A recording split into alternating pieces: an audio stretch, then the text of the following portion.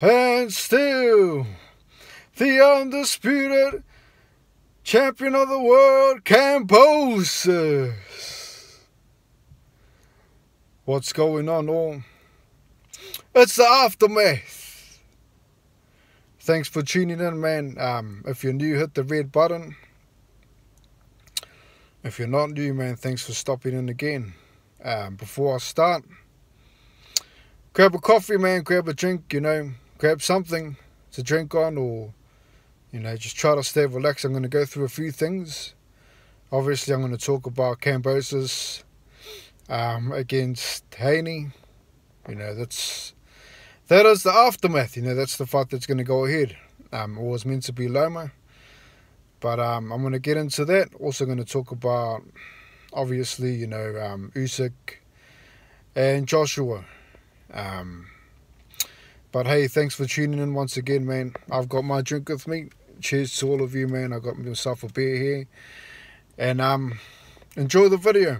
If you don't have your drink, don't have your coffee, pause the video, come back and watch it. Appreciate your time as always.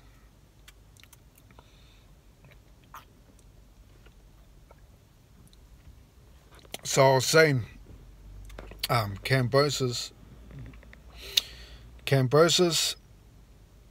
is going to fight Haney because Lomachenko is deciding to stay in the Ukraine. Now, in the Ukraine, they actually have a law there that from the age of 18 to 60, you're not allowed to leave the country, but because Loma and Usyk are from the Ukraine, they are allowing them, or they've given them a chance, I should say, to leave the country because they are athletes and it's more of a publicity move for them, to give them a good name and things like that,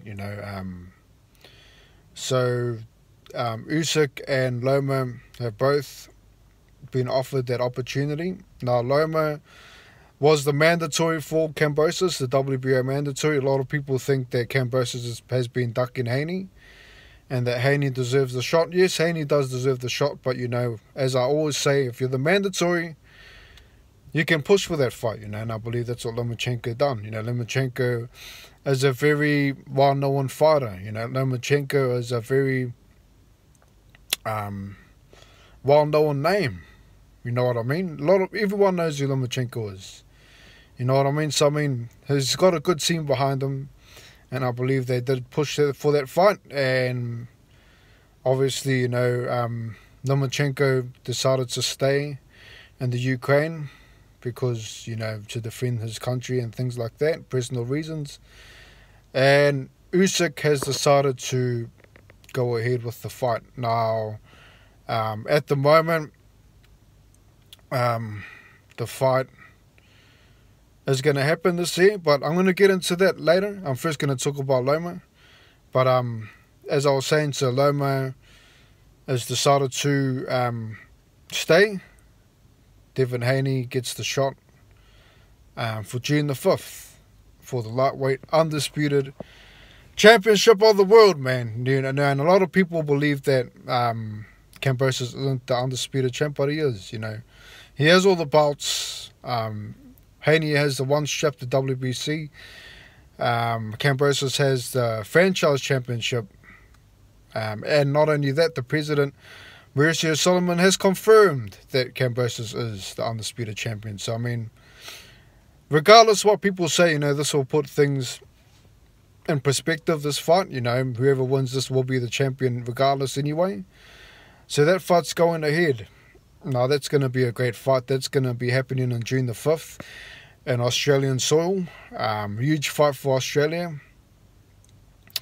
And I believe that it's going to be a good fight for both guys. I think that Haney will definitely need to be on his A game because, he's fighting in someone else's backyard. So, as you all know, Haney isn't really a knockout artist. So, fighting in Kambosos' turf, is probably already 2 rounds down. You know what I mean? That's just how things work sometimes. And Kambosos is looking to, basically put on the performance of his life in his own country. and that fight's gonna be a great fight. You know, I can't wait for that fight. It should be a close one, I believe. I think that Haney will definitely, like I said, you know, he has to do more than just win. He needs to win convincingly, you know. I know that he ain't going to get a knockout, that's for sure. You know, he's not that sort of dude. Kambosos has shown that he has a chin. You know, you saw what happened with the Lopez fight, you know. And not only that, he also has a punch. So, I mean, if Kambosos can knock down Haney, he's got a good chance. But it's going to be a good fight, man. I think that Haney has a great chance of winning. I think that Haney is a very good defensive fighter. I think that Haney is a very hungry fighter. You know, he's a guy that's trained with Floyd Mayweather before. You know what I mean? And then we got Kambosos that's trained with Manny Pacquiao. So, I mean, those two combinations on his own is going to make a great fight, for sure.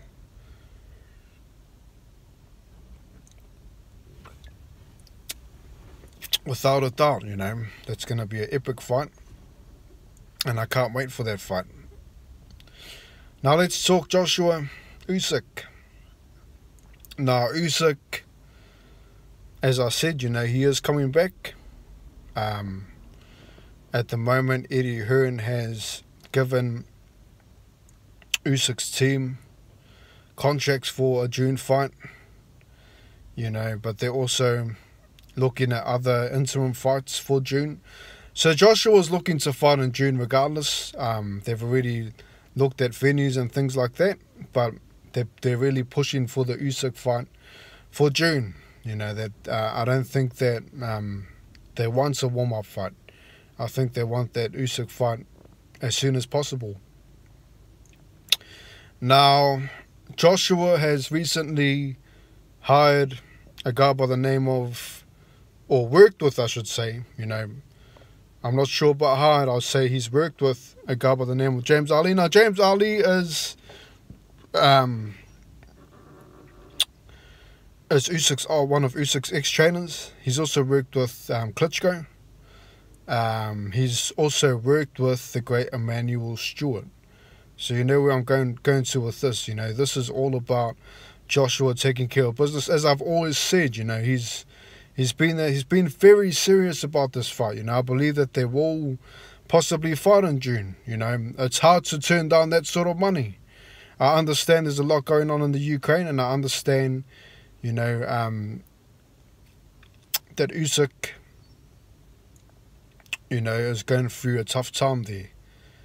And I think that this fight may be something that he needs, you know, just to take a breather from it. You know, I believe that they will allow him, you know, I don't know if he has, but I believe that they will allow him to take his family away with him. You know, so he's looking for a training camp at the moment.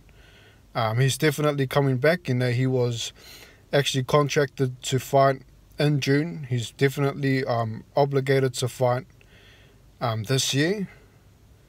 And, you know, they've said, you know, we're willing to give him that time, but they're definitely pushing him for June. You know, they're not wasting time here. You know, they're giving him contracts, they're giving him deals, you know, and it's very possible that he could go ahead with the June deal. Very possible. I don't see why not, you know.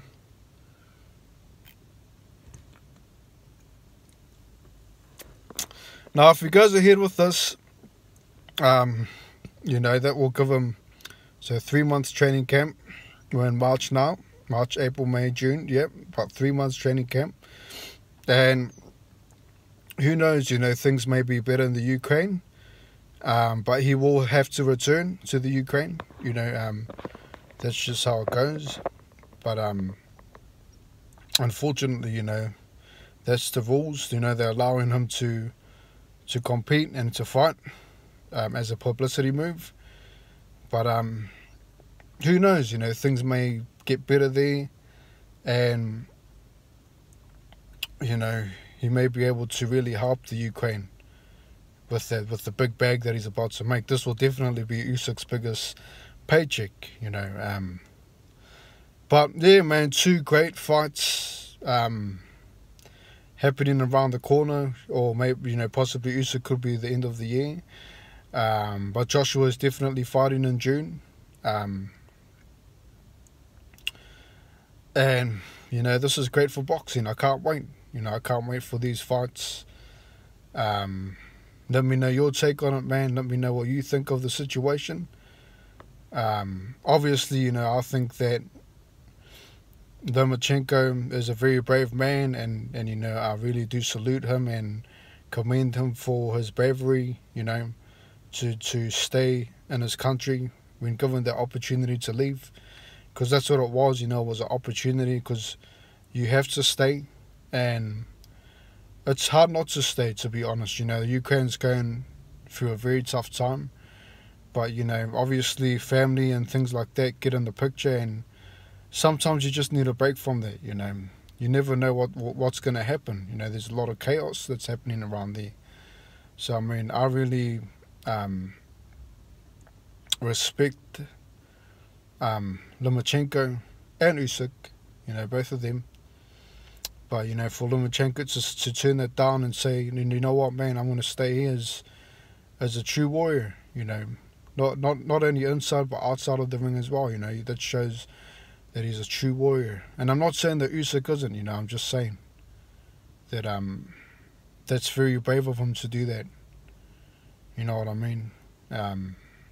Very brave.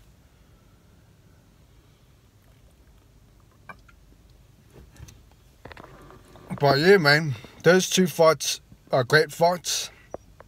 There is obviously, man, Fury versus White coming up soon. It's basically 1 month away, and there hasn't really been much build up to it, There hasn't really been much build up to that fight.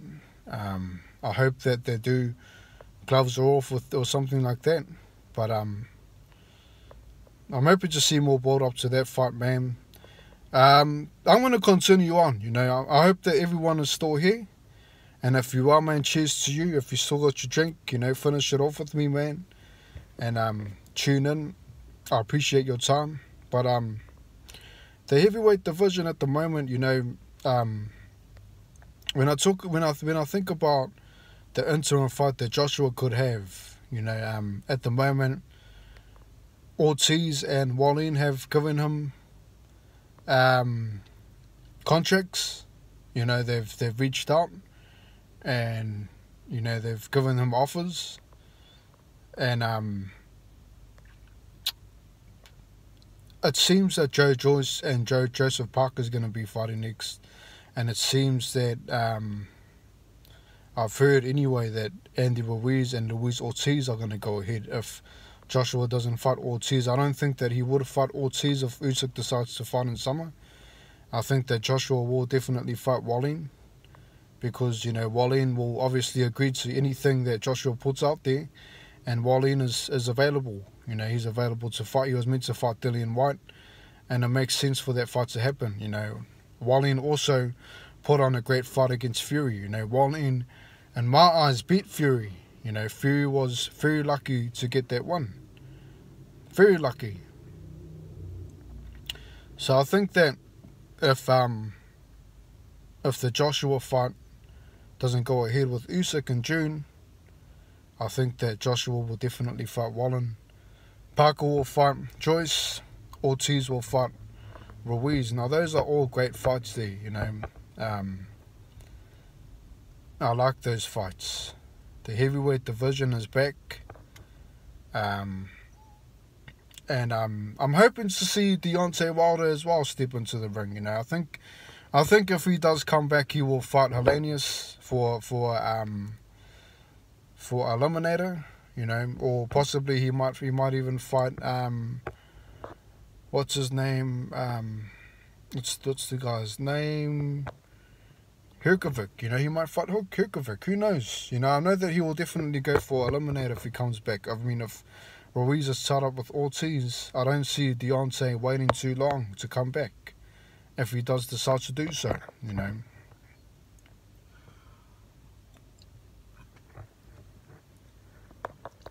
But his team didn't reach out to Hearn at all for that fight, Joshua fight. I think that they knew that they were under contractual agreements with Usyk, you know. But who knows, you know, who knows? I'm not sure what the full story is. But it's a shame that they didn't reach out, you know. That's the fight that I want to see. Joshua versus Wilder, you know, if the Usyk fight doesn't go ahead in June, you know, like I said, it's going ahead regardless. You know, Usyk has already, his team has already said that he is coming back. And we'll see that how that unfolds, you know. But Kambosos versus Haney is official. I mean, the contract's there. Haney ain't going to turn that down for sure. This fight will definitely happen. But yeah, man, there's a lot of things that I do want to talk about more, man. And I will actually talk about it. I want to talk about these guys, Ortiz, Virgil Ortiz, and Bruce Ennis. You know, what everybody talks about these guys. You know, everyone talks about how great they are and they will beat him. The problem with these guys, right, is that they aren't loud enough. You know, I mean, Keith Thurman just had a fight against Barriers. Where were these guys, man? Where were these guys? Nowhere to be seen. You know what I mean? These guys should have been ringside, calling out Thurman straight after the fight. You know, because these guys ain't going to get a shot anytime soon, unless they make noise. You know what I mean? How did Ali get a shot so early? He made noise. How did Mike Tyson get a shot so early? He made noise with his fists. You know what I mean? They got to make noise. And they're not making enough noise to fight these top guys. Now, Bruce Ennis is fighting soon. I think he's fighting Clayton. But I'm hoping that Ortiz is ringside. And at least they can fight each other, you know. If they're not going to fight the top guys, at least fight each other. But at the moment, you know, they're definitely shelved, I should say. You know, they're on the shelf waiting. Tank Davis, another guy that's just fighting regular boxers, you know, not fighting top contenders. You know, these guys all have great potential. You know, these three guys that I'm talking about, Tank Davis, Bruce Ennis, Virgil Ortiz, you know, all these three guys have great potential to be great fighters, you know, but they're just not making the right decisions. Tank needs to step up and say, you know what, man, it's time for me to take over. You know, it's time for me to speak up. It's time for me to say, chuck me in the deep end. I want to fight these guys, you know. It's easily done. You know, enough protection for Tank. You know, let's make the fights happen, man. I mean, how much money do you actually need? You know, what's more important, having a lot of money or having a great legacy? You know, money comes and goes. You know, legacies last forever. So, I mean, I'm hoping that these guys start making changes, man. And I wanted to just say, you know, thank you so much for listening in, man. I've finished this drop off.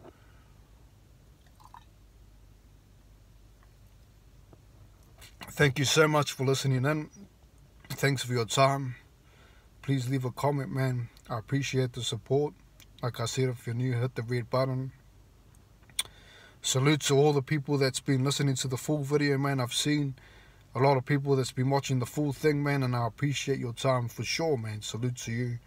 And I'll be back soon, man. You know, I'll definitely drop another video in the next couple of days or whatever, man. Maybe a couple of days. Maybe drop some music or something like that, you know. But thanks for tuning in, man. Thanks for your time. Leave a comment. Look forward to hearing back from you, man. Peace. God bless.